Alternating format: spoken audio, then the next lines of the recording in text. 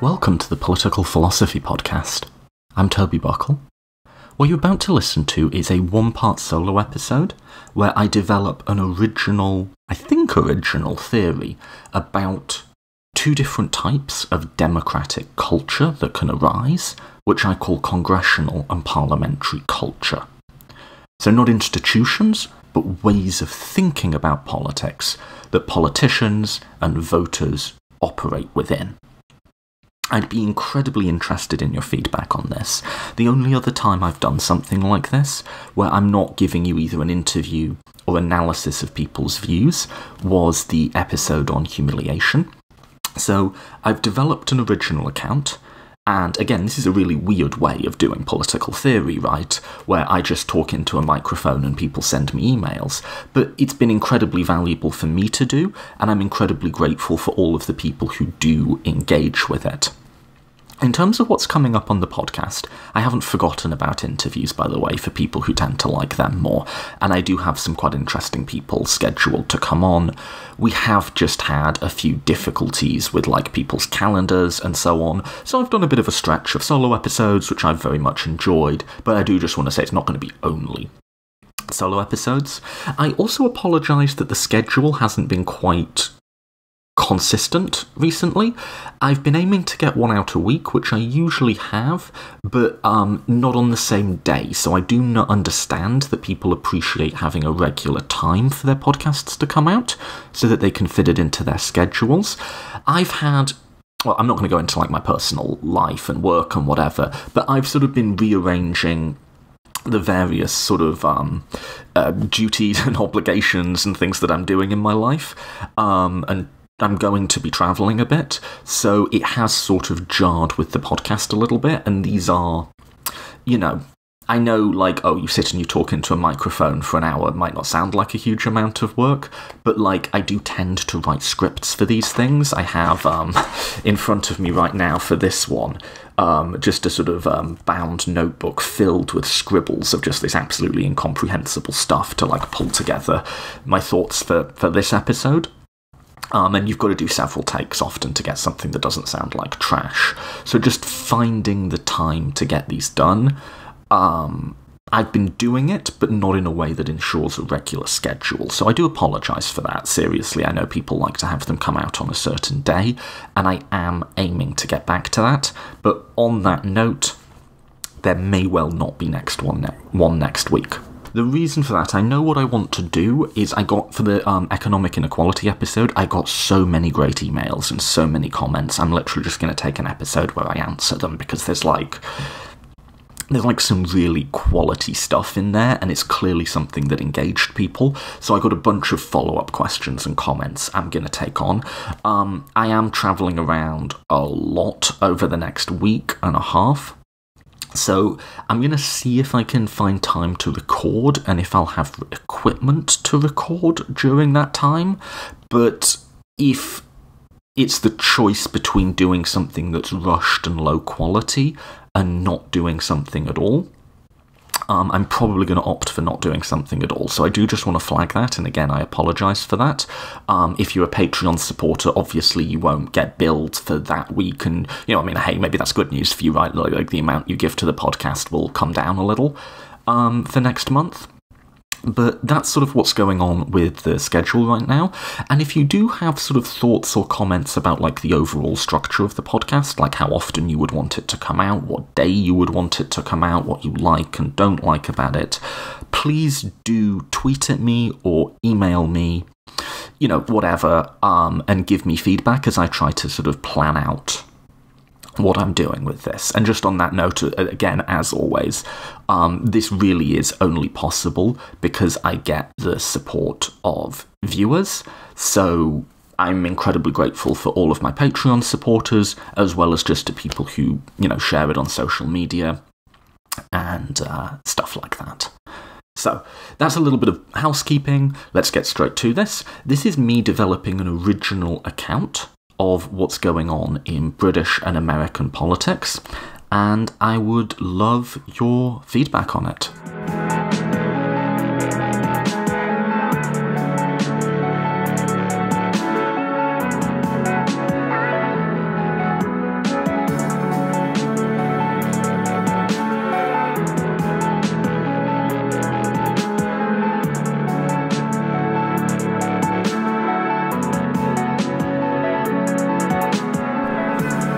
A question I get, being a Brit who's lived in America for near enough a decade now, is people often want to know when they first meet me. They go, so is like England different from America? And, you know, in 10 years, I've not really worked out how to answer that question. Because it's like, I sometimes just say, well, in some ways it's different, in some ways it's quite similar, and leave it at that.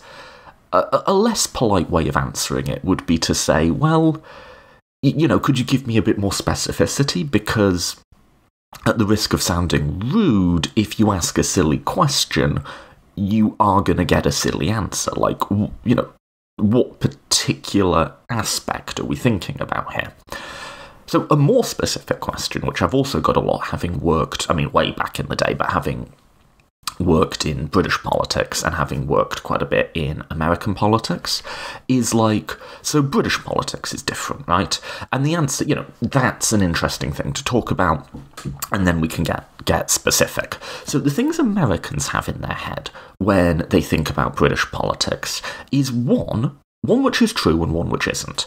The one which is true is they tend to have this idea that British politics isn't as rabidly right-wing. You know, our conservatives aren't quite as quote-unquote crazy as American conservatives, at least until Brexit happened, and I'll get to that.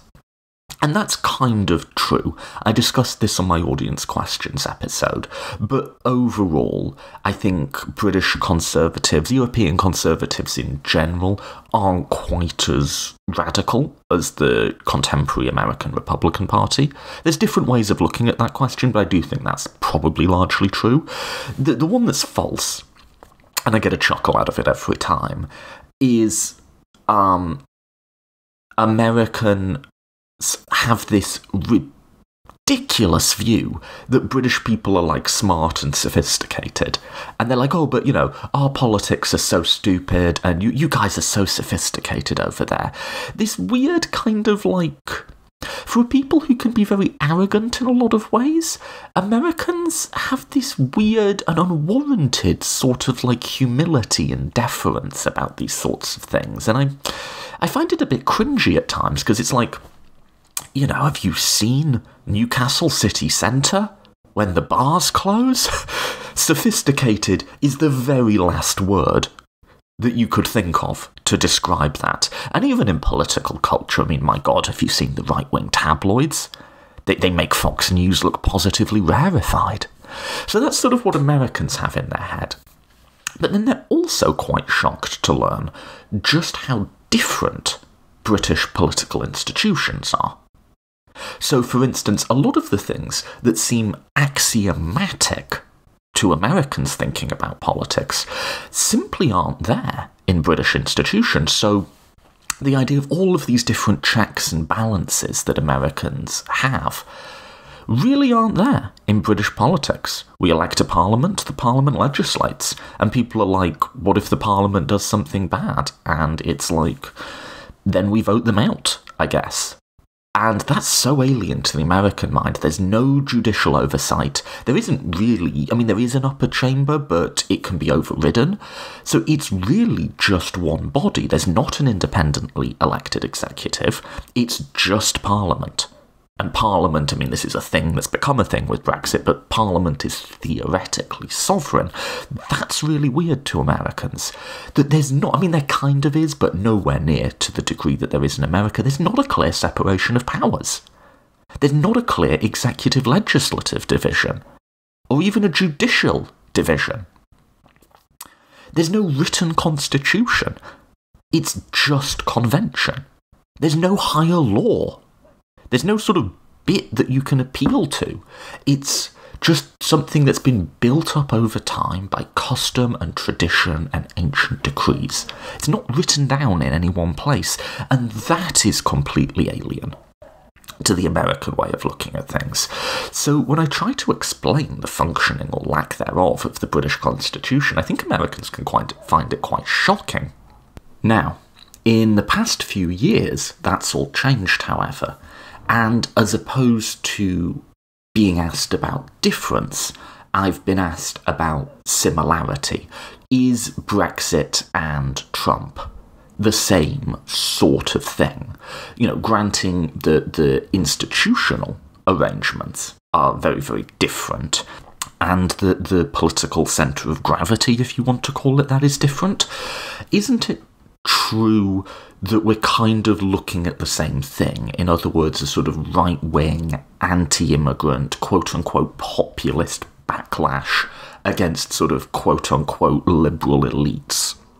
Aren't we looking at that same species of beast arising in different ways and within very different institutional systems? But aren't these kind of the same thing happening in both places? Now, I've been quite cautious of this narrative, and I apologise if I've ever fed into it, because there are times, we've discussed populism on the show a lot, we've discussed problems that liberal democracy might be having in the current age, and contradictions inherent within the system that are now becoming manifest, and I have sometimes put Brexit and Trump in the same sentence in a way that implies that I think they're the same thing, and I don't. And I've always been a bit cautious of that narrative, that we're looking at a similar phenomenon arising within different systems. And over the past, I think it's actually been over the past year or so, where I've been really closely following Brexit, and, we've had people on the show to discuss it and try and do some theoretical analysis of it. And the same thing with American politics. I've sort of been developing a thesis that tries to think about what's happening not so much within the institutions of our politics, but the culture of our politics, how people, both, voters and politicians, conceptualise politics and they think about what's going on. And here's the punchline, is not only are Brexit and, what's happening in American democracy not the same thing, they're actually the exact inversion of each other.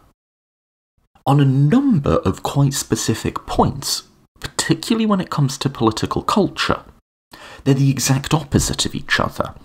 And in a way that's actually quite spooky, and in a way that seems to be a little bit more than coincidence.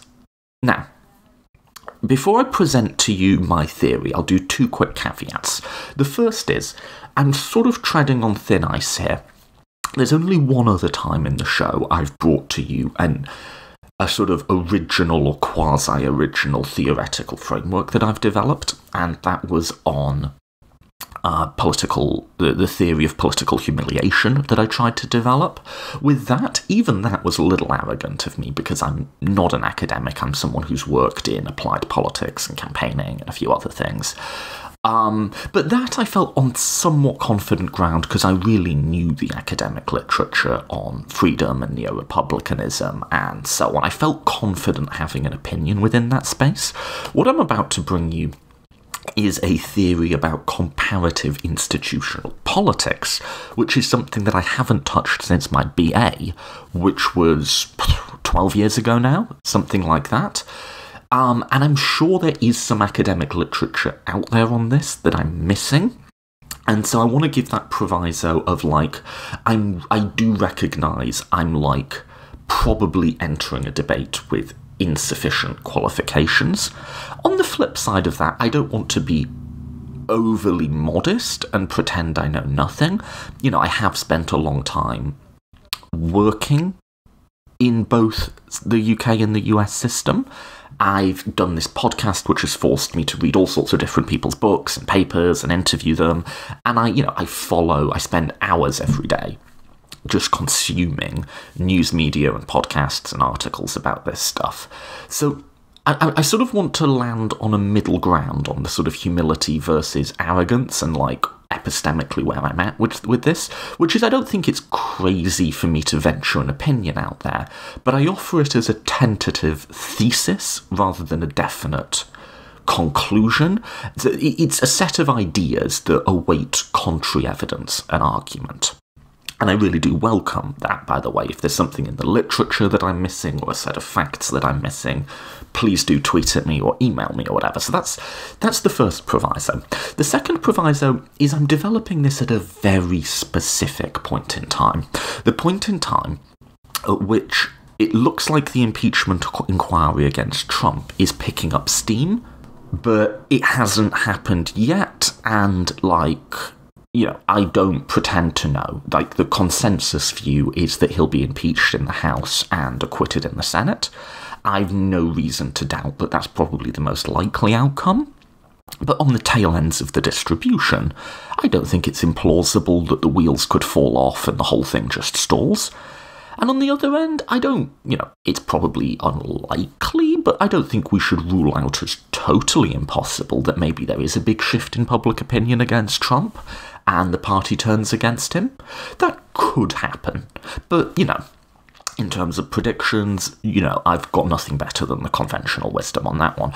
On the other hand, in the UK, Brexit continues to be stressfully high stakes from day to day to day. So, just before I recorded this, there was an incredibly dramatic series of votes in Parliament in which, I won't give the full summary, but the essential idea was Boris Johnson did get a new deal from the EU, which, to be honest, is something I didn't entirely see coming, and I don't think a lot of other commentators did.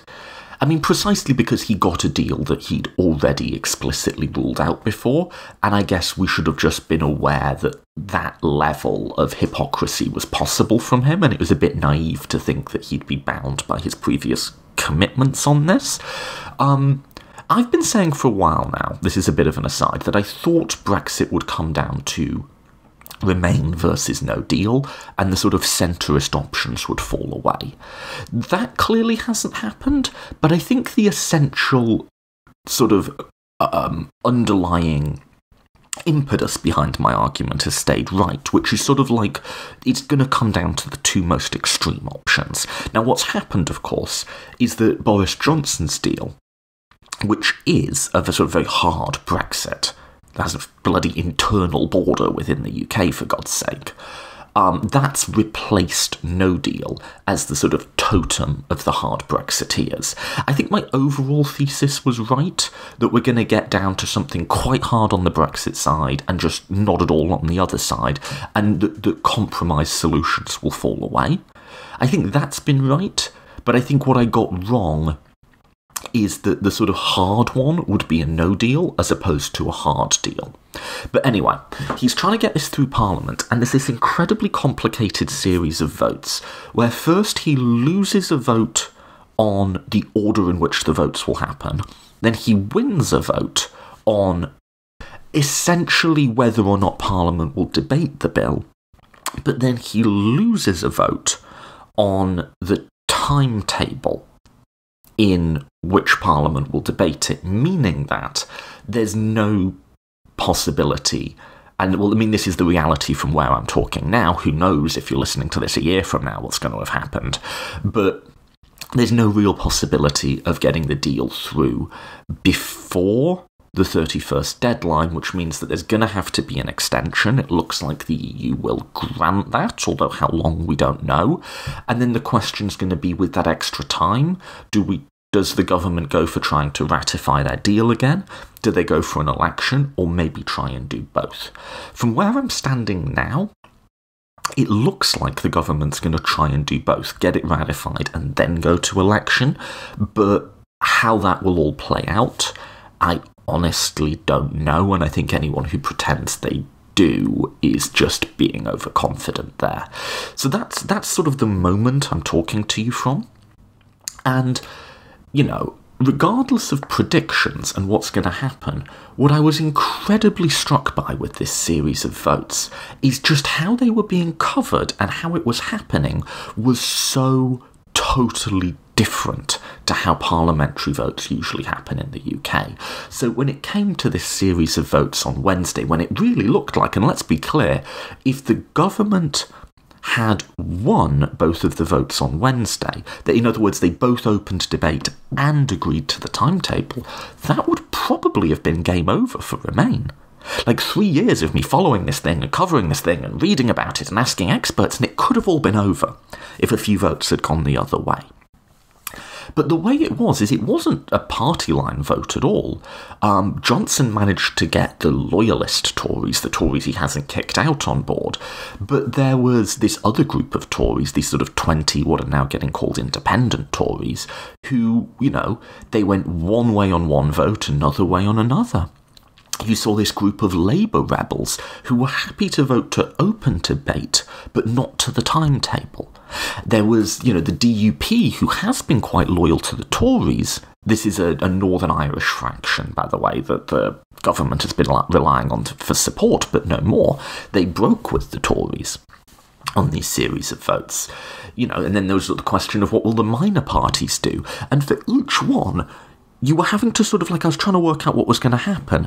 And what I thought was fascinating was that I was looking at not what the parties were doing. I wasn't going, well, the SNP is going to vote this way, Labour's going to vote this way, and then adding up how many votes each party commands, which is how you'd normally think about British politics. I was looking at individuals. I was looking at, what's going on with these 19 Labour MPs who've said they'll vote to open debate? Will they also vote for this timetable? Turns out most of them didn't. Now, I don't want to get lost in this because I've made the effort to understand the parliamentary arithmetic, and once you do, you just get into this double bind of you think you're never going to understand it, and when you eventually wrap your head around it, it's my God, how can I explain it to anyone else? There's other podcasts out there to do that. But the point is, I was looking at this, and it just confirmed to me this theory that I've had for a very long time, and that seems so true in this moment. It might not be true a year from now, but I was looking at it thinking, I'm not watching a parliament anymore. I'm watching a Congress. Now, what I don't mean there is that the institutional rules had necessarily changed. I mean that the culture had changed. What people expected from politicians, what they expected from themselves, how the narrative was being structured, was much more akin to American politics. This whole, how's so-and-so going to vote? This member-by-member lobbying, where certain members will support some things, but not others, and you've got to, instead of just adding up the vote totals of parties, you've got to form a coalition of individuals. Well, that's totally alien to British politics, but it's quite usual for American politics, right? So, I've set it up enough. This is my thesis, in simple terms. Regardless of the institutions that exist, there are two types of cultures that can exist within representative democracies. Congressional cultures and parliamentary ones. And by those words in this episode, I'm going to mean ways of thinking about politics.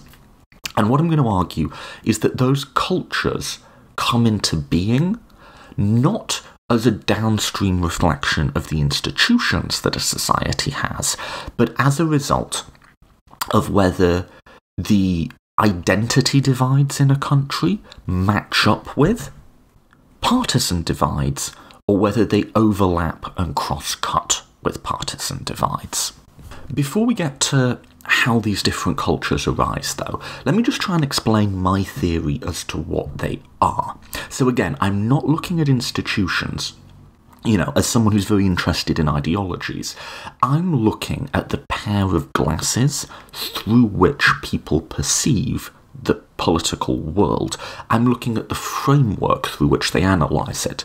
And this framework may well be largely subconscious, not just for voters looking at the system, but for politicians, for political observers and journalists and academics analysing it. There's some sort of baseline assumptions that they have that are going to impact how they see it. And so my theory has been for a long time that the sort of underlying assumptions that people bring to politics are different in the UK and the US, and I'm only going to look at those two countries. I'm not going to go to European democracies or anything like that. And specifically, I think what I'm saying only applies to countries with representative but geographically divided legislators. So in other words, the country's carved up into regions, and each region elects a congressman or woman or a member of parliament. You don't do this thing that they do in some European countries where it's just you just vote for a party and then seats are assigned on the basis of who gets the most votes. You do have a number of separate regions all electing a representative. I don't know how far what I'm talking about would apply to a system where you don't have that. So I'm thinking about specifically different ways you can think about it when you have a legislative body composed of members who all represent a different specific geographical chunk of the country. And I think there's been two ways of thinking about this, one of which historically is best represented by the British and one of which is represented by the Americans. So the congressional obviously has been the way the Americans have thought about it, and the parliamentary way of thinking about it has been how the British have thought about it historically, because like I said, this has changed. So here's what it comes down to. The difference between thinking about politics in a congressional way or a parliamentary way, at its heart, is the difference of how you conceive of what a political party is. To the congressional way of thinking, the party is primarily a collection of individuals who sort of have a common banner. In the parliamentary way of thinking about things, the party is a corporate entity that is discussed on its own terms and is discussed as having properties and desires and characteristics that exist of it as a corporate body. Now, of course, there's individuals within it, but that's not the most important thing about it. So consider, and I'm going to do something quite dangerous here and use a sports metaphor, because I don't know sports ball, but consider the difference between, say, football, either American or British actually, but football and most Olympic track and field events. Most Olympic track and field events are competitions between individuals. You're there to cheer for Usain Bolt or whoever, right? And the people competing in them understand it as a competition between individuals. Now, that's not to say there's not teams, like people are interested in, and it matters whether, like, Team USA wins the most gold medals or whatever, right? But the spectators are there to cheer for an individual, and primarily the competitors are there as individuals. So, by analogy, that's how people think about political actors within a congressional system. So, in other words, Americans, when they're asked who they vote for, historically at least, have tended to give you a name rather than a party.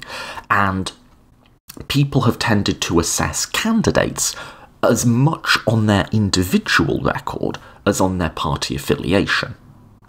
And that people in Congress see themselves as actors in their own right, trying to... Congressmen always have their pet bill, right? They always have their thing they brag about. If you ask a congressman, you know, what have you accomplished? They say, I helped sponsor X bill. They don't say, or at least historically didn't, my party has done X things.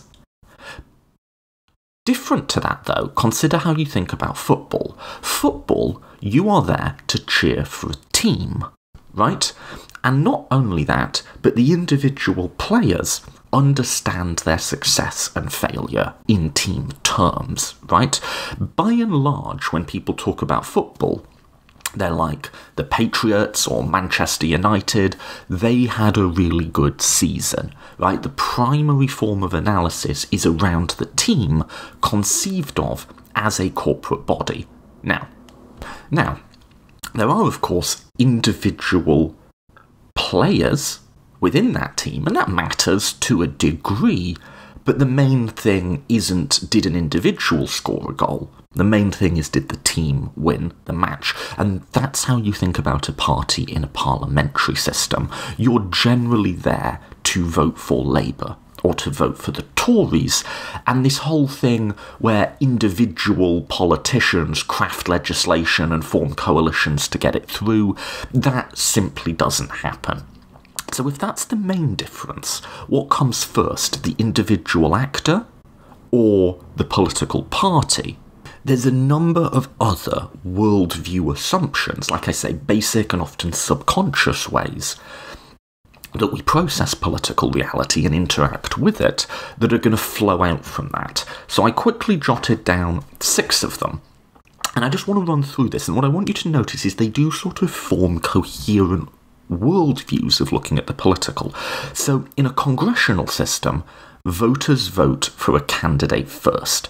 In a parliamentary system, voters vote for the party first. Like in UK elections, until really quite recently, it really hasn't mattered at all, particularly the candidate who you're voting for. It's all about which party you want to win. Now, flowing from that, the next one is that will affect how politicians behave. So in a congressional system, politicians often break with their party, and indeed it's sort of expected that they do so. In a congressional system, that you don't have an overall majority doesn't necessarily mean that you can't legislate, because you can sort of incentivize some people on the other side to come over to yours. And conversely, that you have an overall majority doesn't mean... So think about the Republicans failing to pass the healthcare reform, the repeal of Obamacare. The fact that you have an overall majority in itself is no guarantee that you can legislate, because there might be some people within your own party that break. And individual actors within a party have incentives that are quite different to the party and override them, because they have to go back to their voters who will judge them as an individual rather than as a member of a party. They can't just defer to the party. They have to explain vote by vote why they voted. And so votes are gettable from the other side in a congressional way of thinking about it. That's the opposite in the parliamentary way of thinking about it. In the parliamentary way of thinking about it, politicians very rarely break with their party. And the incentives are the opposite. The incentives from a congressional point of view can often be very different to those of their party. In a parliamentary way of thinking, the incentives are almost always to stay loyal, because the party itself will be much more powerful than the individual, and the party will have mechanisms of enforcing that loyalty, either formal or informal. Okay? So, in the congressional system, elections are about candidates. In the parliamentary, elections are about party platforms. So in other words, in a congressional system, I am voting to send Mr. Smith to Washington because I believe he is an honest man who represents my values and will effectively pursue the right forms of political change. I'm not voting for him because he can, on his own, pass a bunch of legislation. I'm voting for him because when particular bits of legislation come up, I trust him to vote in accordance with my values. In a parliamentary system, elections are about party platforms. I am voting for 10 points that I think should happen to the country, right? I'm voting for a party platform because it's not about individuals. I'm voting for this party, if it got a majority, promised to do X, Y, and Z. Because again, remember, in a parliamentary way of thinking, what matters is you get an overall majority and then you legislate. And so that goes to the next point. In a congressional system, legislating is about forming a legislative coalition for a particular issue. In a parliamentary system, legislating is about gaining a majority for an agenda. So let me say that again. In a congressional system, legislation is passed bill by bill. Regardless of who has overall numerical control, there may or may not be a majority for a particular issue.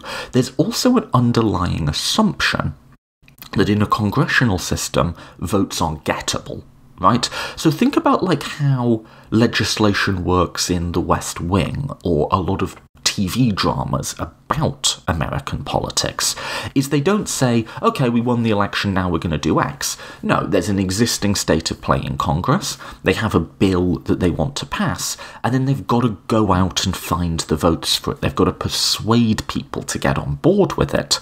And the legislative coalition that you mobilise for one particular issue may well not be there for another. And there's no assumption that because you can mobilise a legislative coalition around healthcare reform, that you'll be able to do the same on a carbon cap and trade, right? I pick the examples randomly.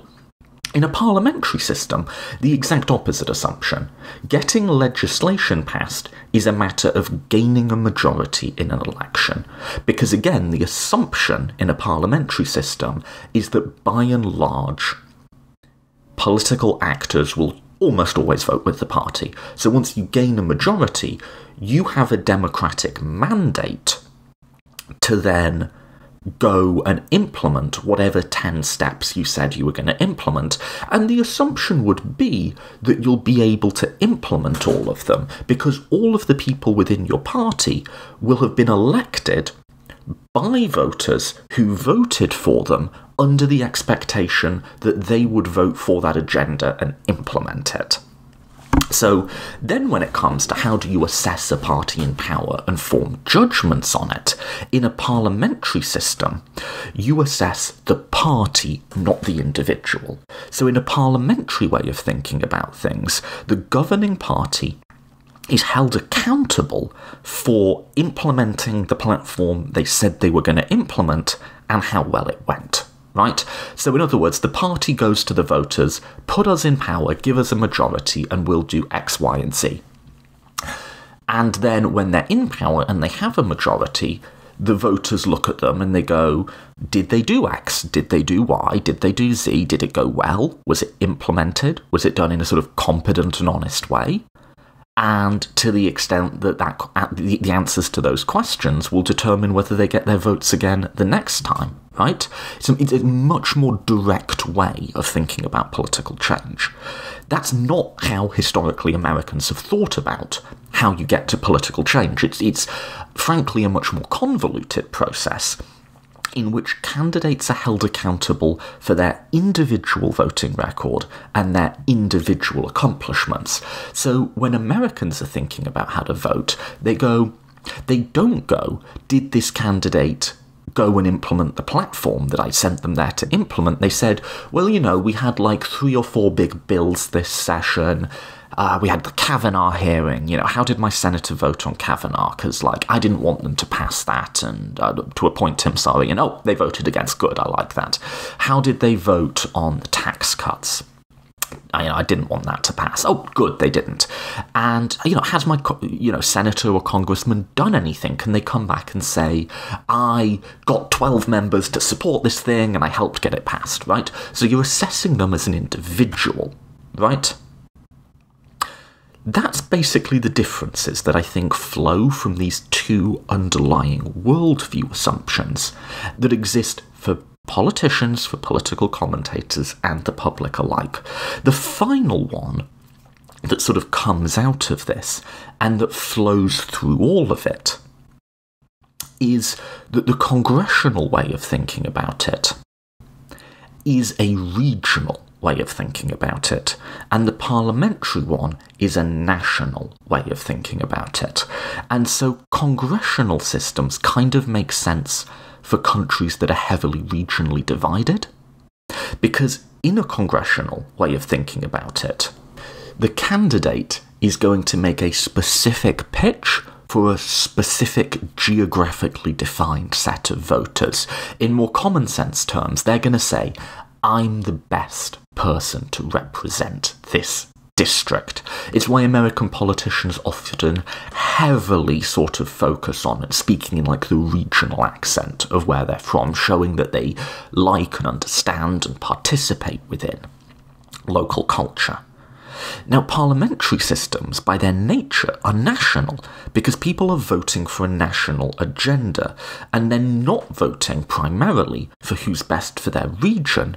They're voting for a set of policies that they want to see implemented for the country as a whole. So, just to sum up then, congressional culture as opposed to congressional institutions, but congressional culture is a way of thinking, often a subconscious way of thinking about politics, in terms of how voters assess politicians, and in turn how politicians think about what they're there to do, how they behave, and how they appeal to voters. So in congressional culture, the party is seen as a collection of individuals. Voters vote for candidates first before parties. Politicians, as a result, often break with their parties. Elections are about candidates. Legislating is about forming a legislative coalition issue by issue. Candidates are held accountable for how they voted issue by issue, and then they go back and make the case that their voting records and accomplishments were correct for the region.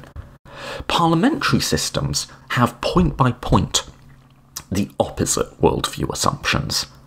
In contrast to seeing politics as individual actors with individual incentives, politics is viewed as the competition between corporate bodies. In other words, political parties. Voters vote for these parties first, and the politicians within them are strongly incentivized to remain loyal to the party. The expectation is that they don't break, and that parliamentary systems can usually count on their members' votes for anything that was within the manifesto that they went to the public on. Hence, legislating becomes not about assembling a point-by-point majority for specific issues, but getting a majority in a body in order to implement an agenda in general. Hence, again, the governing party is held accountable not on individual members' basis, but as a whole for if they implemented that agenda or not. And this is quite a national way of thinking, where people think about what they want for the country as a whole, not what's best for the district. Now, did you stay with me for all of that? I think those are two different ways of seeing the political world. And if you're saying, well, hang on, it seems like a lot of what you've just said actually isn't applying to the US and the UK right now. Right. That's exactly my point, in that it's just changed. But historically, at least, if you think about the culture and mythology of Congress, I talked about the West Wing, but if you look at almost any sort of dramatization or political novel about the operation of elections or power or whatever in the United States, it seems like the person creating that drama is thinking within a congressional, maybe subconsciously, but thinking within a congressional framework, right? The West Wing definitely is, right?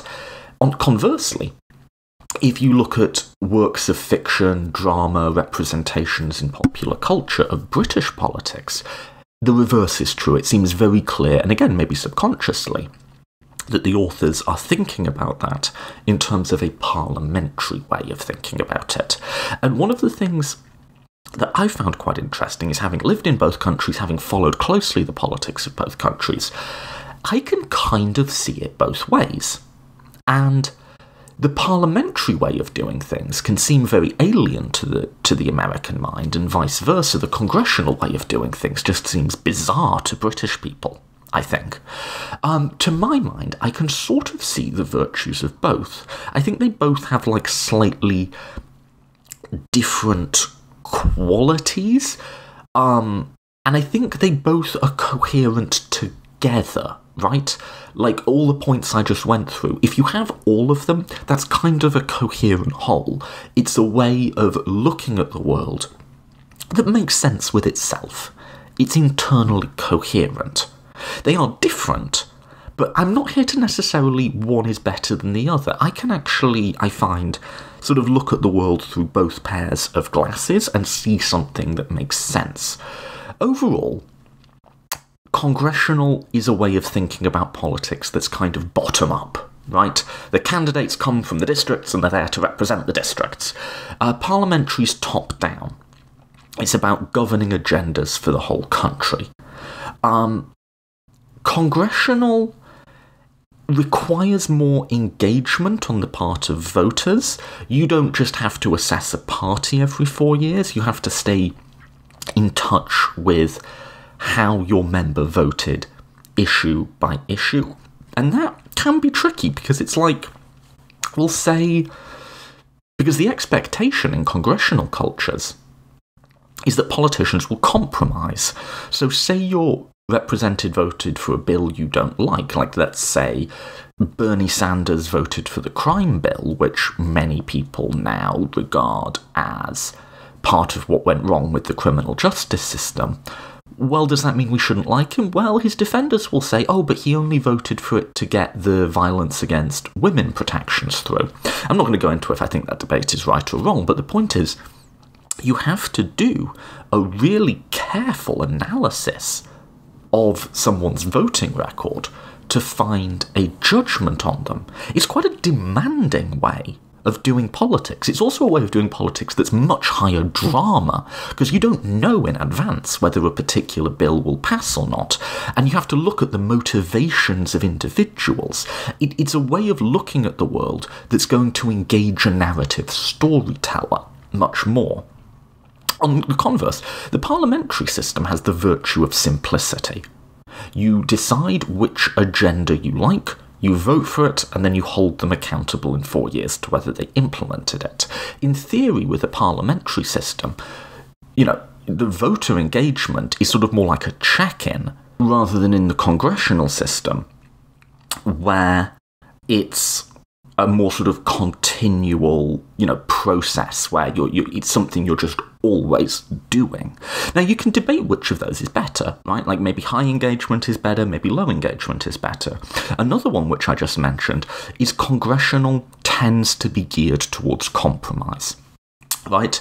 If you are going to have to assemble a legislative coalition for every bit of legislation that's to be passed, the expectation is that individual votes are gettable, that you can go out and you can persuade individual members, and what's always been an open secret within congressional systems that is accepted and tolerated, that you can bribe individual members to come over to your side. People talk about pork barrel spending or money in politics. It is understood that in order for a congressional system to work, people are going to have to be forced to positions of compromise, and it's always been understood that a certain degree of corruption, either legal or illegal, is necessary in order to force that compromise. That's always been a part of American political mythology and how it works. Parliamentary systems, on the other hand, are much more geared towards decisive change, decisive moments. So the British general electorate goes to the polls in 1945 and gets straightforwardly to choose between socialism and no socialism. They vote for socialism, they get socialism, they get the NHS, they get privatised railways, they get a welfare state, and it's just implemented. That could never happen in America, which makes an American look at that and go, there is no single election that we could have that would allow us to just implement Bernie Sanders' agenda, right? You'd have to win and maintain legislative supermajorities for decades, right? Whereas one election does it in the UK, so Americans might look at that and go, well, actually, I kind of like that. Now, the converse is, if the opportunities are greater, then the perils are greater too. Thatcherism was much more extreme and much more radical and much more violent than Reaganism in its own way. Reagan had greater constraints operating on him, and you shudder to think what Trump would have done with a legislative majority in the UK system, where there are simply no checks in the way that there are in the American system. So the way an old comparative government is what we used to call it, is the American system is like a supertanker. If you want to change, it's like this huge process of turning the boat around. The British system, and the British way of thinking about it, is more like a speedboat. You can nip around and change direction very quickly, but because of that, you're also much more liable to, crash into something, right? So that's maybe a dumb metaphor, but, that's how I sort of think about it. But both of these systems both of these ways of thinking about it don't exist independently. They also sort of require a system that's designed around them, right? How is politics held in check? So, in America, the way we think about it is politics is held in check by structures, right? Because there is no overall party agenda, if our representatives start doing things we don't like, well, legislation has to pass multiple hurdles, it has to, go before the Supreme Court. There's all sorts of structures that are explicitly designed to constrain the operation of political. The UK system's completely different. We don't have judicial review. Parliament could, by simple majority, overturn the Bill of Rights one day and the Magna Carta the next, which seems terrifying to an American. But in our way of thinking about it, politicians are held in check by elections. If they do something you don't like, vote them out. And it's much easier to vote them out because you're not having to go through and assess individual by individual who should be there. You're just giving control back to the other party. So that is the two ways of thinking about it and sort of what their implications are. And I think sort of what their advantages and disadvantages are. And I actually don't necessarily see one as being better than the other. I think these are two ways of thinking about politics that are internally coherent. And I actually quite like both of them. I actually quite like sometimes putting my congressional glasses on and getting really into the drama of how individual actors will vote and so on.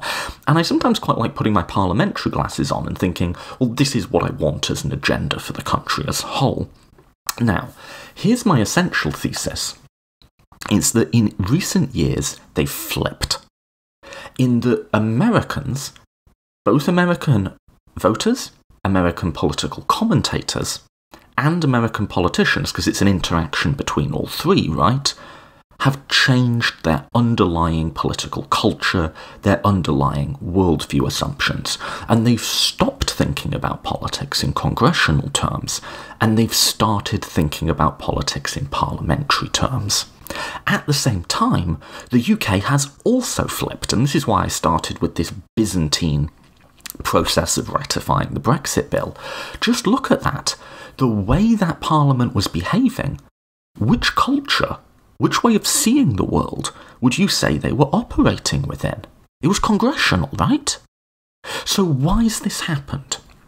Now, I think the standard response is that if you have a system like the US, which has a lot of checks and balances, which has judicial oversight, and which is geared towards compromise, a congressional culture, or a congressional way of seeing things will come as a result of that. If you have a system like the UK, which is clearly very geared towards there simply being a governing majority, then a parliamentary culture will arise. But to think of culture as simply just being downstream from institutions doesn't work here, because it seems to me like both countries have switched their cultures. It's an inversion, right? It's the exact opposite thing has happened in both countries. The US has gone from seeing its politics from a congressional to a parliamentary way. The UK has done the opposite, and their institutions haven't changed, so it's something else. And here's what I think it is. People have fundamental identities, the most important things about how they define themselves and how they define what they believe in moral terms. If those identities match up with their partisan expression, then you'll get a parliamentary culture arising. If, however, those fundamental identities sort of overlap and cross-cut with the partisan expression, you'll get a congressional culture. So let's look at this and let me make the case that they have changed and why they've changed. So historically, America's been, let's just take it from, say, like maybe around the time of the Second World War, congressional culture. You see very high levels of politicians breaking with their parties and quite strong regional contingents, right? Like you have Southern Democrats, right? Are a distinct thing.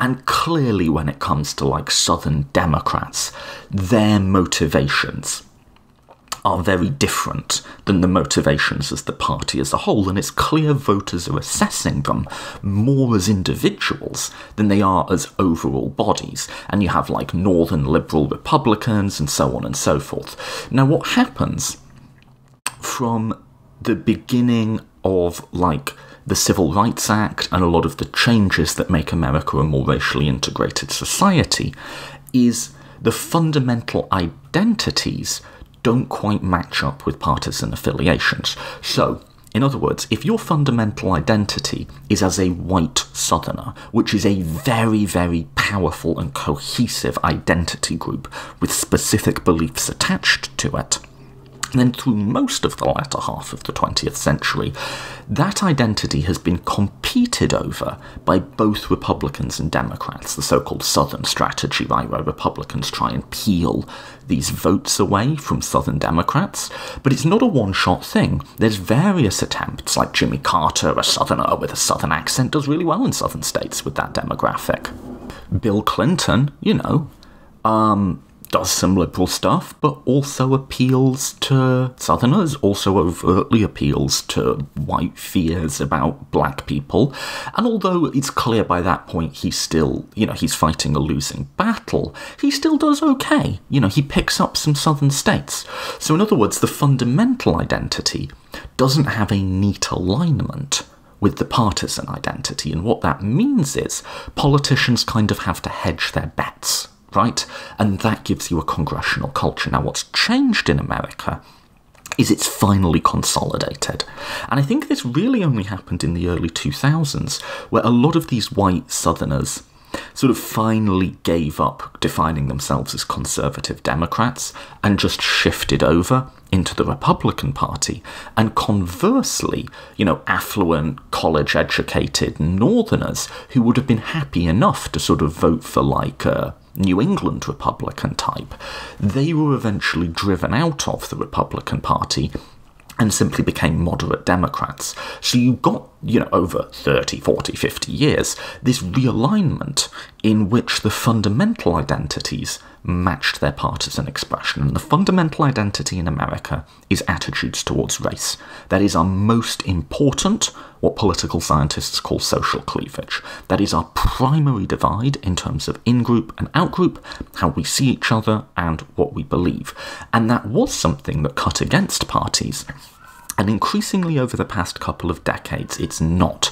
And you've seen voters, politicians, and political observers move away from, in that same period, thinking about politics in congressional terms, in terms of a congressional mode of analysis, glasses to put on, and start thinking about it in parliamentary terms. So I date this all the way back to Newt Gingrich's contract with America. So if you don't remember this, this is where the Republicans got the House majority under Bill Clinton.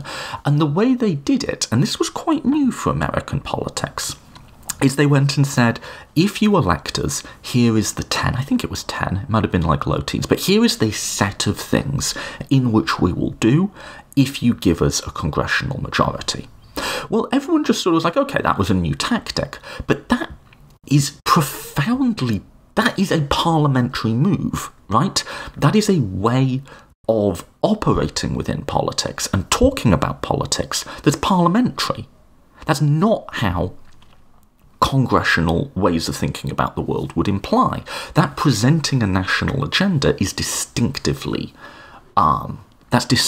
parliamentary. Now, you fast forward a little bit to the Obama years, and at the beginning of Obama's term, Republican leaders said in advance to him, we are not going to give you votes. Not a single vote. for any of your signature policy issues. And they explicitly told him publicly, when the Obamacare thing came around, you will not get a single Republican vote for this, and they didn't. That is a parliamentary way of operating in politics. Because within a congressional way of thinking about things, the individual has incentives that the party doesn't. So even if the party says we're opposed to this, they simply don't have the power over their members in order to ensure that none of them break.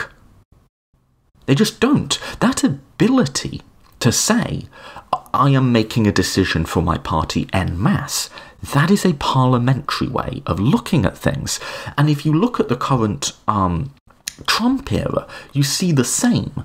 There seems to be structures in place that just directly align the individual's incentives with those of the party. Now, in the UK, historically, those structures have always been formal. In other words, there is a mechanism, we call it withdrawing the whip, but we needn't get into that, in which particular members can be expelled from the party and their political career ended for being disloyal.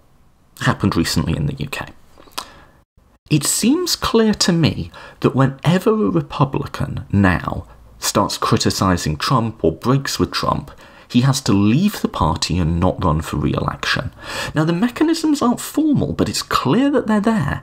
It's clear that some combination of primary pressure, of where the big donors are, of how Fox News communicates, of the media environment that we're in, some combination of all of that is having the same disciplining effect on their members that structures would in a parliamentary system. And this goes to something I've always said, which is structures are just codifications of the underlying operation of power.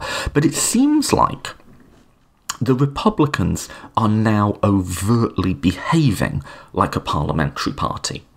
They're thinking about it that way, their voters are thinking about it that way, and that's just the culture and the framework in which they're operating. And I think Democrats took longer to get there.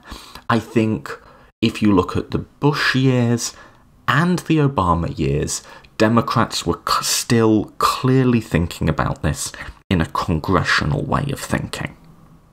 But they were getting steamrolled because of it. Because if one party can act as a corporate entity and another can't, then the one that can't is always just going to get decimated because they can be split apart and their opponents can't. So I think increasingly in recent years, you've seen a reluctant shift of culture among Democrats in which they're now increasingly thinking of themselves as a corporate party, as a corporate entity. And if you look at how they've come together on impeachment, the mechanisms through which that sort of unity was achieved were much more out in the open than they have been for Republican unity, but nonetheless, once it reached a critical mass, they acted more or less in unison, right? And again, if you look at how we're assessing candidates for the 2020 Democratic primary, we're assessing them on the basis of their party platforms. They all have to come out with these 10-point plans, and then we go, well, I like Bernie Sanders because I agree with the Medicare for All bit, I agree with this bit, I agree with that bit, and, Elizabeth Warren in her plan on X issue, as if any of them are going to be able to legislate. None of these people are going to be able to legislate, by the way. But you can get... So I've gone from being frustrated about that, these people at best are going to be able to pass one big thing, and even that is dubious if we don't retake the Senate, right? Because again, Republicans are behaving as a parliamentary party, right? This thing where we can break off individual members through protest and pressure and whatever, that day is dead. And it's not coming back. We're within a parliamentary way of thinking about it now. But then also, that thing where you say this is our national agenda, that's very parliamentary too. So America has flipped.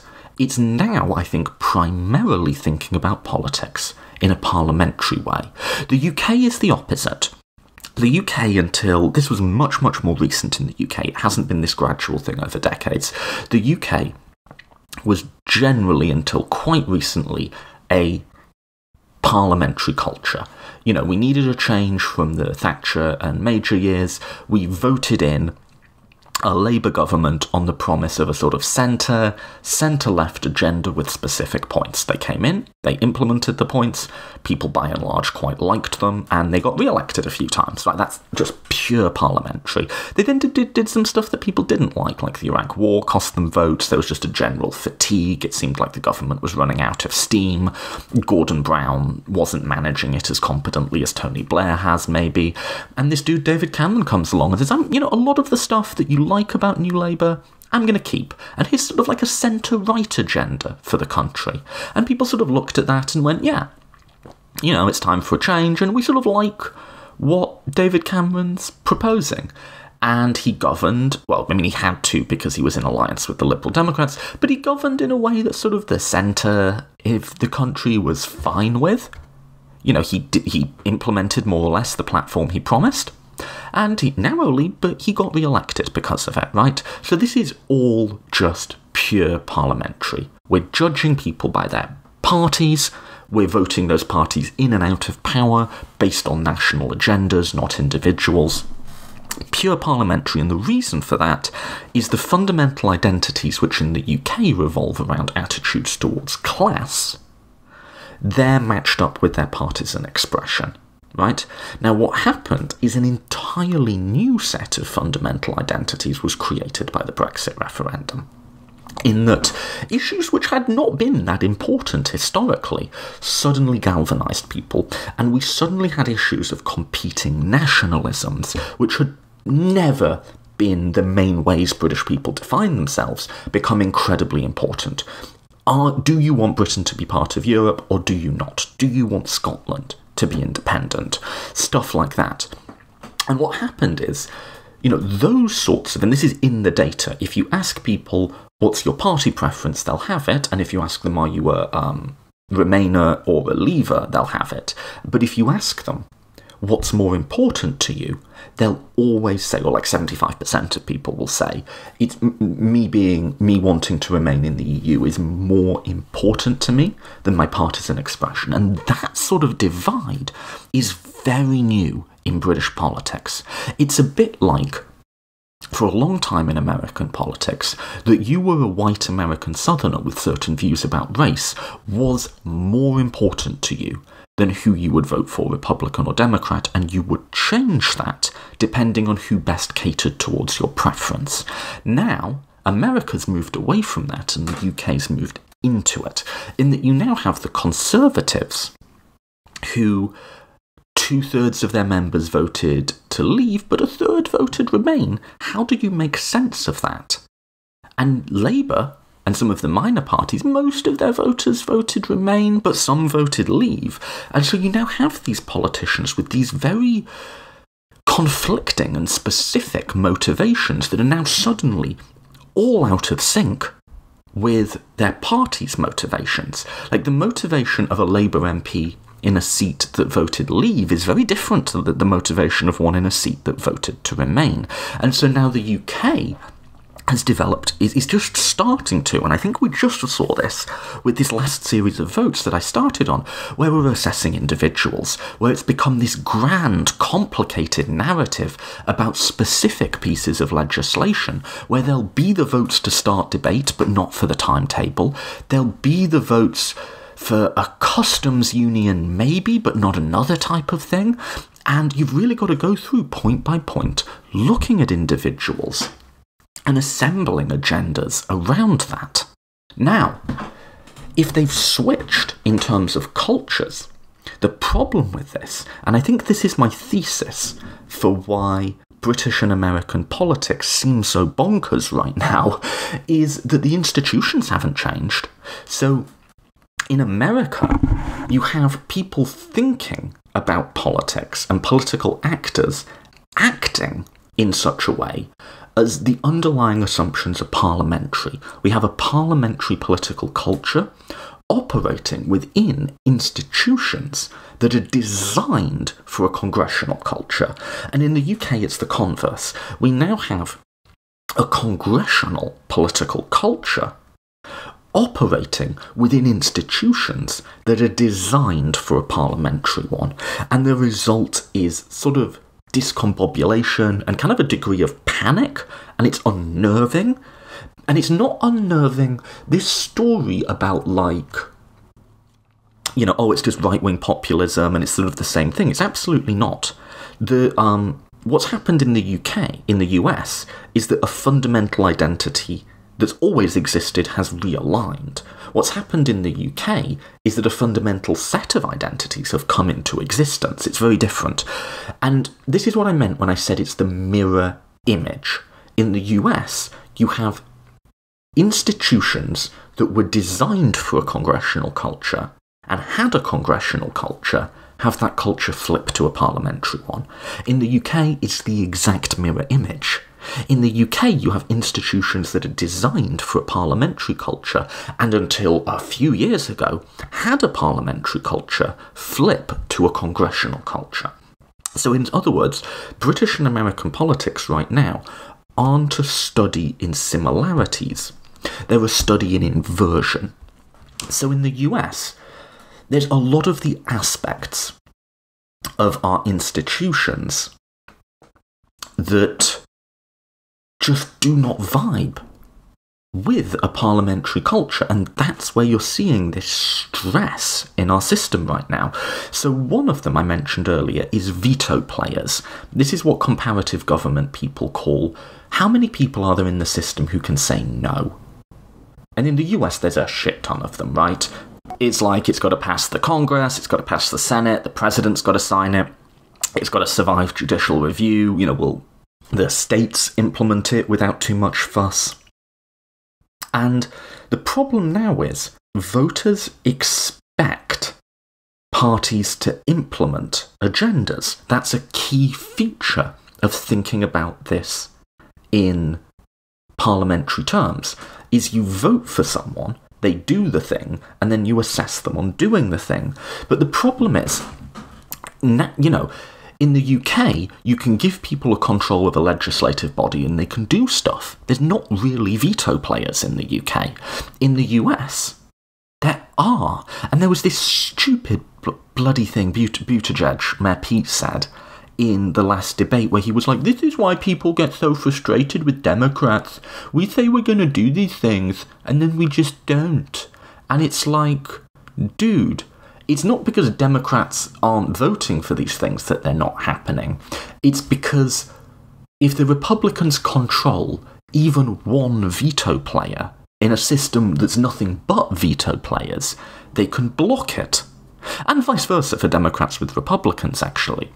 But then there's this expectation, this parliamentary expectation, that if we vote a party into office with a particular agenda, that then we're going to assess them by whether or not they implement the agenda, which they almost never are able to because of all these veto players. So what that means is people are frustrated, and there's this constant refrain of like, just get it done, we voted for you to do this, go do it. Well, that is a parliamentary way of assessing a political party, and the result is you get this oscillating control of waves of frustration. As we elect a Democratic president to do stuff, they're not able to do it, and then we empower a Republican Congress to go do something else. They can't do it.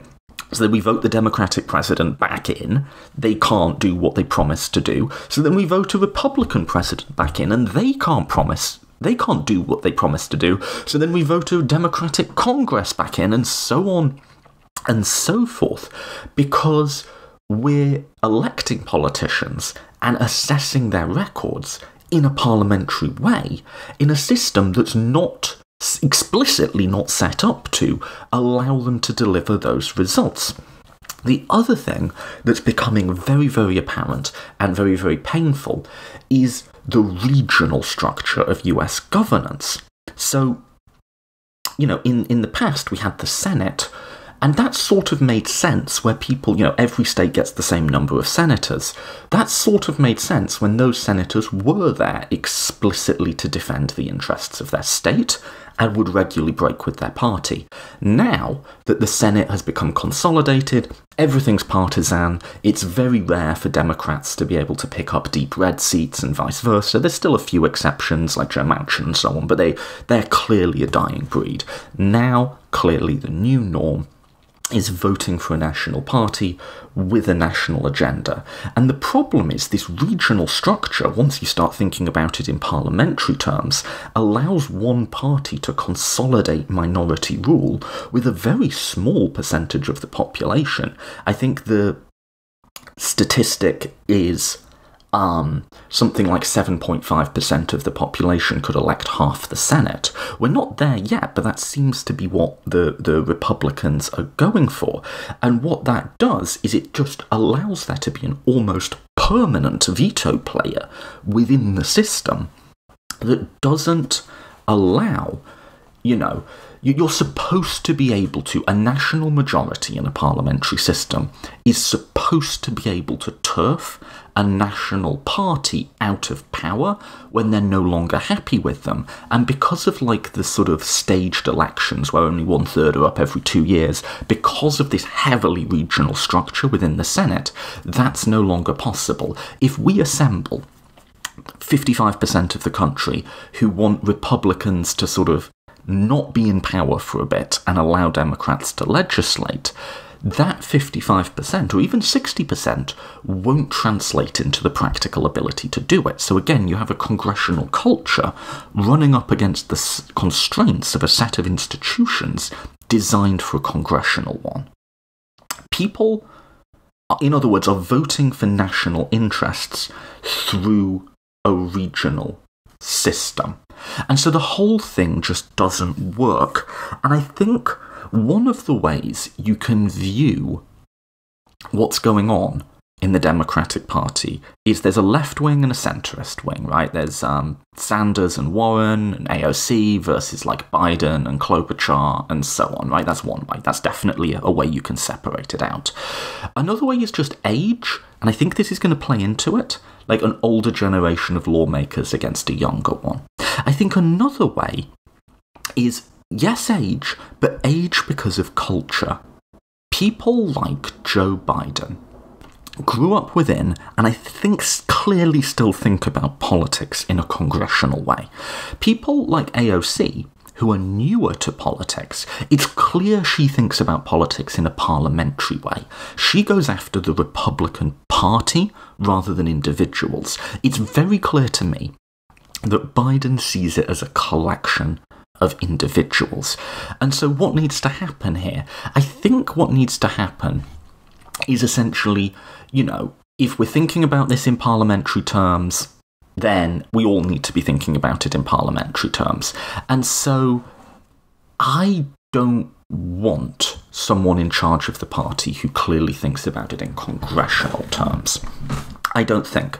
But you also see this with impeachment, in that there's this thing about how do we separate Trump from the party? How do we get Republicans to turn on him? That's a holdover. That's a congressional way of thinking about politics as individuals that the way we're thinking about it now has moved beyond.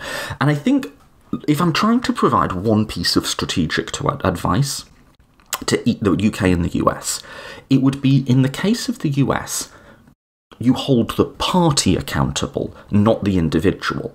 That doesn't mean we give Trump a pass on everything that he's done and all of the corruption and all of the crimes. It means we talk about Republican corruption, Republican crimes, as opposed to Trump's.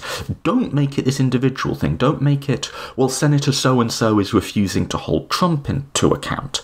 That's a framing that centres it on individuals, which is no longer about how Americans are thinking about their politics. They're thinking about it in terms of parties, right? Say, when Republicans are in power, they use that power for corruption. They refuse to root it out in their own party, for undermining our elections. Let's start talking about the corrupt Republican Party rather than the corrupt presidency. And that's how, historically at least, executive abuse has been held in check in the UK. You go after the party. Now, that doesn't mean that you might not eventually get an impeachment, because in the UK, parties will ditch their leader if they become a liability, but a liability to the party. Remember, in parliamentary systems, parties are primarily collective corporate entities. They're not collections of individuals. So stop trying to find this way of driving a wedge between Trump and Republicans as individual actors. In your messaging, in your attack, go after the party, and then the party as a corporate entity may well, might, theoretically, make a decision to restructure itself. But primarily, the way you hold people accountable in parliamentary systems is through elections. We are making the case that the Republican Party cannot be trusted with governance, that it is corrupt, that it conspires with foreign powers, and it needs to be taken away from any position of power in American society. And I think that case has the virtue of being true. I don't necessarily differentiate between Senate Republicans and the presidency in the way I think a lot of people want to. We need to view them as part of the same thing. I think that's the shift that we need to make on the left. What about in the UK? Well, in the UK, like I say, it's mirror image. You have the exact opposite problem. You have a congressional culture that's arisen, trying to express itself through a parliamentary system. So the whole system in the UK is designed around the assumption that the executive, the Prime Minister, can command the support of the legislative, Parliament. Now, in the US, it's quite common that the President and the Congress are of opposing parties. The whole of the UK is set up around the assumption that that can't happen. That Prime Ministers lose big votes is very, very rare. We've probably had as many in the last year as we have in the last 100 years in the UK, to put it into context. And the expectation is that when they no longer can, we go to election. But that's also proved difficult as well. The mechanism for finding compromise are just not there, because there's no veto players in the UK. In the US, there's a bazillion veto players, and the idea is all of those points of veto will force you to compromise, that you'll be in a position where you sort of have to give a bit of ground. That's not there in the UK. Remember, the UK is a speedboat. So you've got this congressional, the idea of the UK is it's a speedboat, yes, but that speedboat will be captained by someone who has, an individual entity who has a coherent plan. Now the speedboat is being captained by a Congress who can't make up their mind and have different opinions about different things. It's crazy. You also, finally, remember I said there's a sort of regional-national distinction? Now British politics is very, very regional. It's all about, what are Scotland's interests in Brexit? What's London's are very different from the surrounding south of England. The industrial north is very different, through a system that's designed for national governance. And there's no mechanism in place for individual regions to have their say. So I just said I'm increasingly feeling like the US Senate just doesn't make any sense anymore in the American system. We don't need another veto player, and this heavily regional structure doesn't make sense when people are electing national parties. The parties are behaving as national parties, and we're assessing them as national parties. It just doesn't make sense. In the UK right now, a Senate constituted along American lines, where each country within the UK, Scotland, Northern Ireland, Wales and England, each gets to have, a set number. Say every country in the UK gets 10 people, and those could be elected or however you want, right? But they would come with specifically intent of representing Scotland's interests, say. Having an upper chamber with that composition in the UK would make a heck of a lot of sense right now, because it would act on a check on someone in Parliament being able to cobble together a majority for an outcome that only represents one particular tribe or set of countries. It would act as a check on that, and it would ensure that whatever emerged was something that broadly, was more common ground that more people could live with.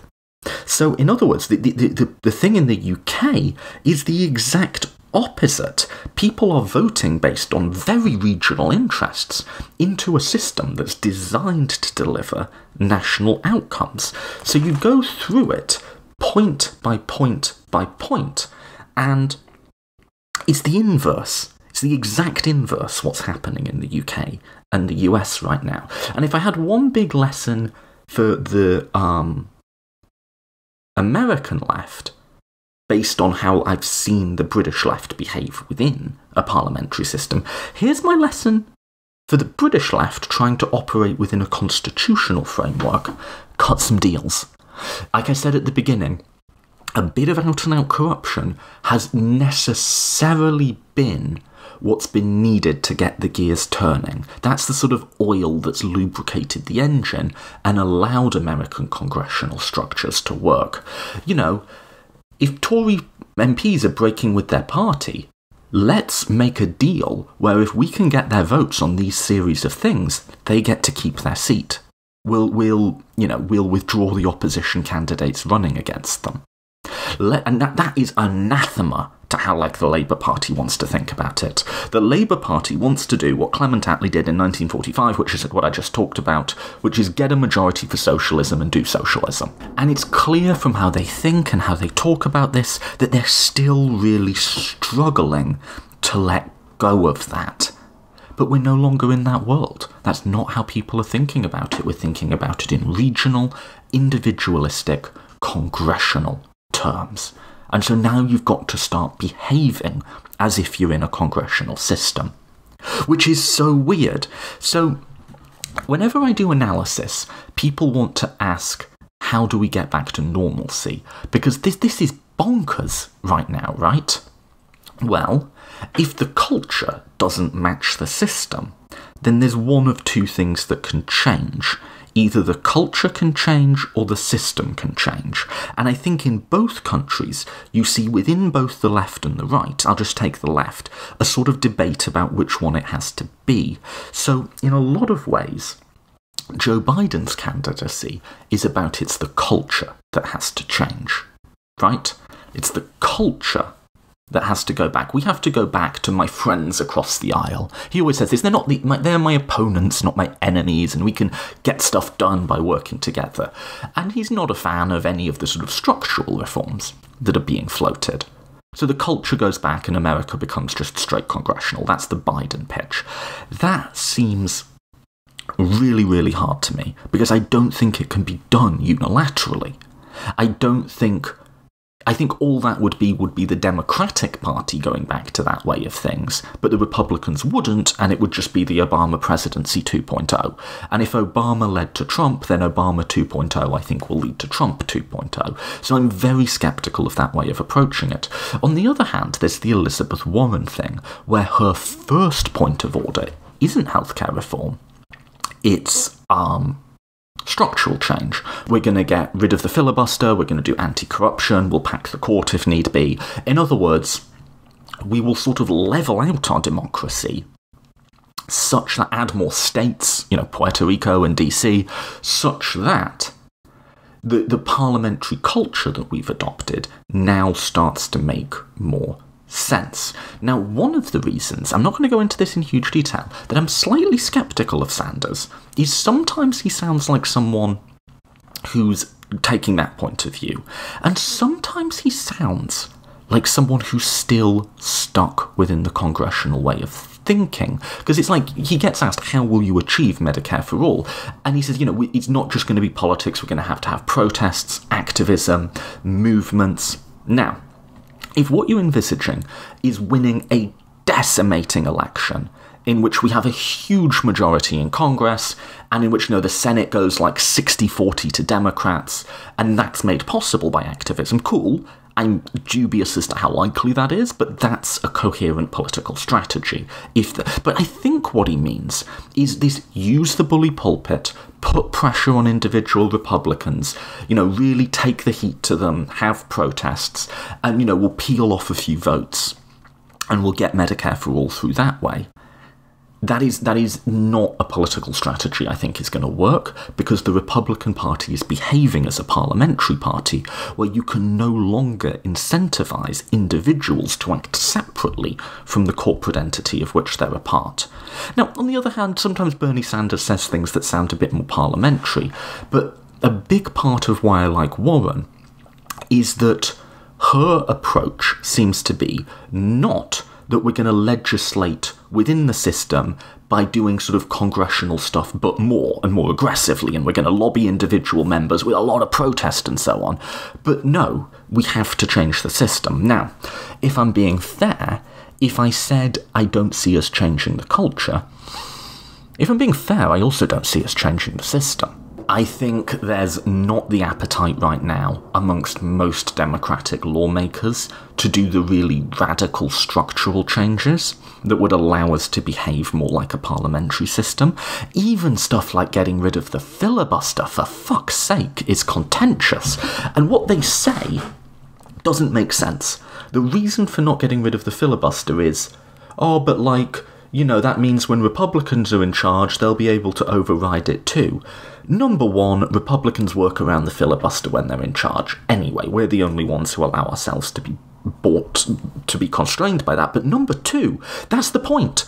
The point of a parliamentary system is that you have oscillating control, in that there aren't these checks anymore. That people are, that political parties, not individuals, are held accountable by elections, not structures, right? The whole point of getting rid of the filibuster, and frankly I think the fucking Senate should go, but that's more radical, but the point of getting rid of all of these veto players is that people of both parties will be able to legislate. That's the whole point. And that, yes, there'll be periods where Republicans can come in and govern without the sorts of constraints that they have. But then people will be able to see the results of that governance, assess them and turf them out. One of the reasons the Republican Party has been able to become so radical, particularly on economics, is they're always partially constrained. People aren't able to see what these ideas really look like. And if you don't like that, then your other option is Joe Biden. Your other option is to go back to a congressional culture. And I think there's a sort of, on the hardcore socialist left, there's a sort of schizophrenia of not knowing what it wants. Does it want a congressional culture, but more so, where we can really lobby individual members and do protest and whatever and change the political culture and use the bully pulpit? Or does it want structural change, in which we start behaving more like a parliamentary system, in which we elect parties and assess parties? And part of the deal of a parliamentary system is that if you get in, you can do your agenda. But if your opponents get in, so can you. And you can argue it both ways, which is better, but that is sort of the choice. In the UK, conversely, do we change our institutions to match a congressional culture, or does our culture go back to being a parliamentary one? Well, on the one hand, say Brexit gets resolved. It hasn't at the time of recording, but, who knows, right, where that's going. And then maybe these sorts of more fundamental divides go away.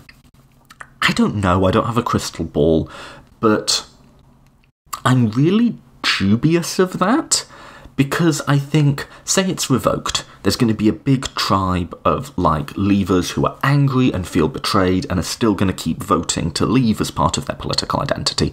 Say we do a quite hard Brexit, then I don't think the Remainer sentiment is suddenly going to dissipate.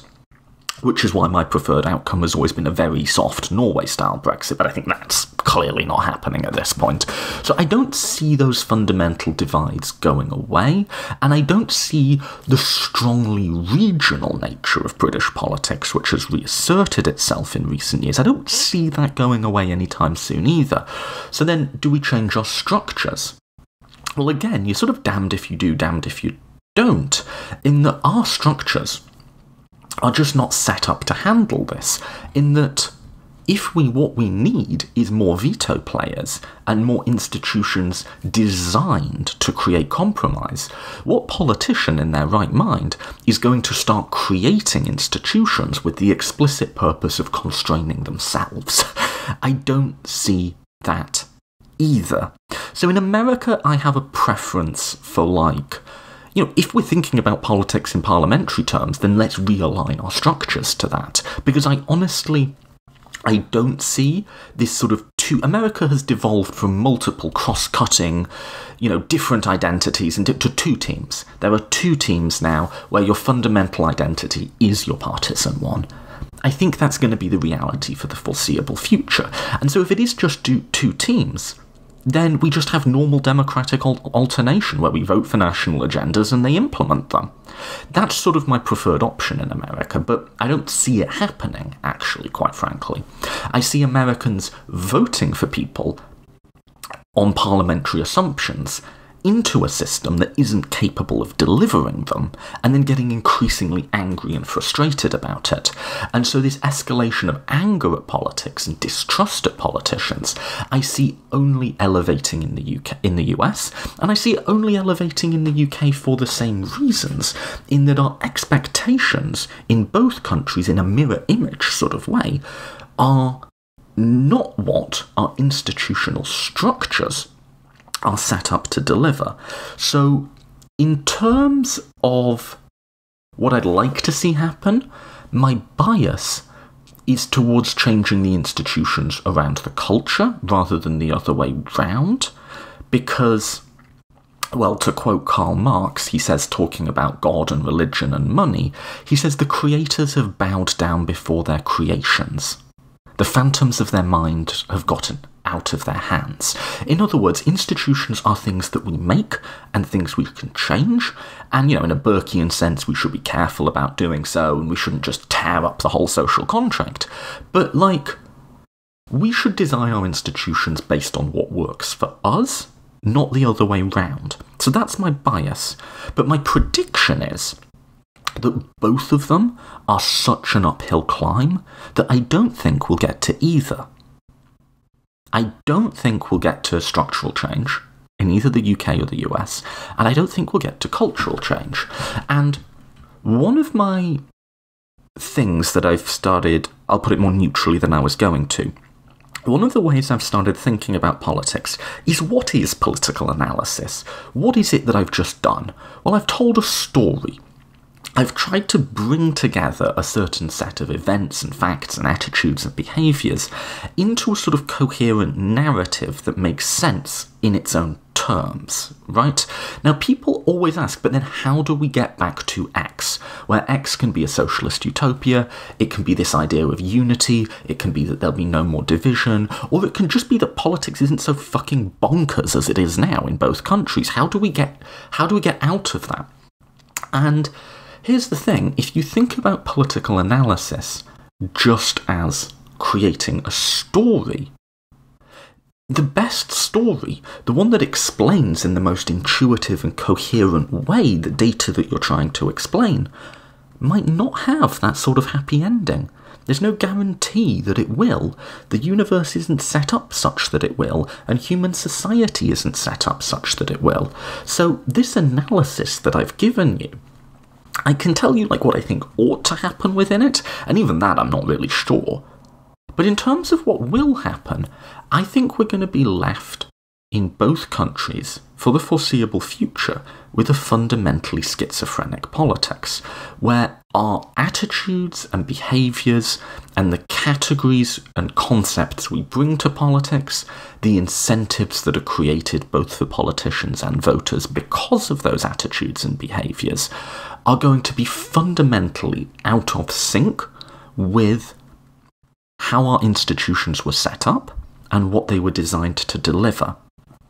And a lot of the stuff that people are like, this is an aberration and will return to normal, I increasingly am feeling might just be the shape of things to come. Now, who knows? I could be wrong. Hope to be wrong, in fact. You might be listening to this a few years from now, and it's like, well, Christ, everything just suddenly worked out in the UK, right? But I don't see the culture changing in either country. I don't. These fundamental identities, whether it is you believe Britain should be independent or not, or a sense of sort of white southern identity or a sense of racial solidarity with other groups, these run very, very deep. Very deep. I don't see people just walking away from them, or expressing their political preferences outside of them. I also don't see right now the political will in either country to change the institutions. And so I think the current state of play is going to be the state of play for the foreseeable future. And I know that's not a very optimistic outlook, but again, there's no guarantee that political analysis will give you an optimistic outlook, and there's no guarantee that it'll give you a clear-cut strategy of getting to one. I actually think it's largely inescapable that our politics is going to be as angry and as incoherent as it has been. I think this is the new normal. And I hope very much to be wrong, but I think it is.